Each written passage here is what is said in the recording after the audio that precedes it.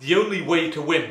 Let me tell you, it's all about character. Hi, I'm Chris, I'm a doctor, I've read this book, let me summarise it for you. You see, you gain satisfaction from autonomy, mastery and relatedness. And a positive mindset is important. However, life is all actually about the purpose and meaning. So the key message is, do not get addicted to external rewards, particularly when the outcome is uncertain. Instead, think of the process as an opportunity to develop your character. The acronym to remember is ABC. Always build character. So character can be split into two things, and you can judge your moral character by how you would treat somebody who can't help you at all. And that's the way you'd interact with people, in other words. However, performance character is how you interact with yourself and how disciplined and how focused you can be. Both are important. Let's come back to external achievement. So, it's clear there'll never be enough. Let's say this video got 100 views or 1,000 views, 10,000, even 1 million. When is enough? Okay? But please feel free to share. But it's a bit like shopping. You buy something more. Rare jewellery, you get a rare thing, you need another rare thing. And really, to make an enduring difference, it doesn't do it, because in essence you bought something, it doesn't do anything, and that's why really rich people are often no more happier than anybody else. Rather than thinking about this concept of self-esteem, concentrate more on developing self-control and self-discipline, and certainly those are the two characteristics you need. See, the notion of self-esteem too much relies upon external earning. So, for example, if you're a narcissist and you don't think it needs to be earned at all, that's seriously flawed. However, if you're not a narcissist and you're looking at external rewards to judge your self-esteem, it's a real problem. See, true self-esteem really develops when one's actions are congruent with one's inner core values and beliefs, and in essence you're then able to both internally work through to your core values, and if you get an external reward, great, but you're not then misguided. Society in essence has a scorecard. What have you achieved? When have you bought your house by?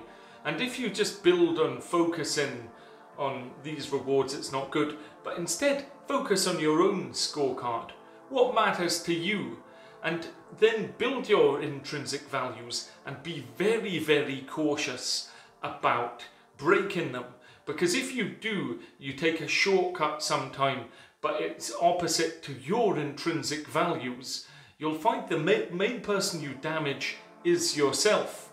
It could be physically, mentally, emotionally, spiritually.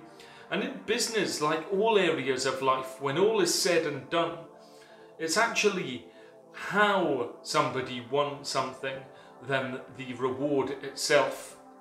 There's a nice business school example that you'll all have heard of if you went to business school. I haven't.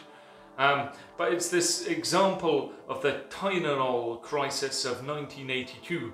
And this was when in the Chicago area somebody said these capsules had been poisoned with cyanide.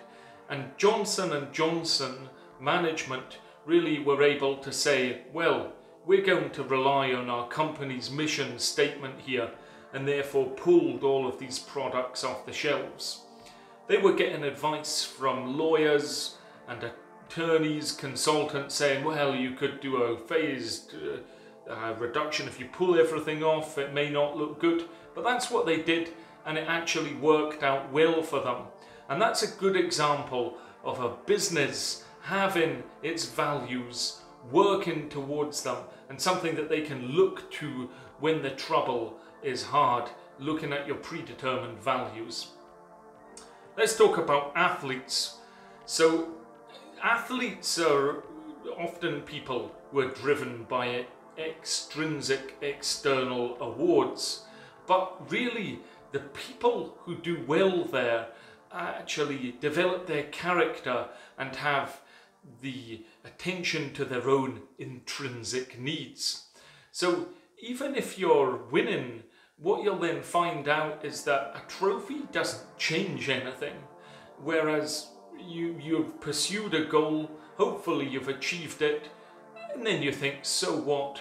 Whereas, in particular, if you don't achieve the goal, you push yourself, you spend all your time doing this, and it doesn't help you. However, if you're fulfilled and you're thinking, well, this is a good opportunity to build my strength of character, then it doesn't really matter if you win or not. And equally, this applies in the world of business when you think about you as an individual business person.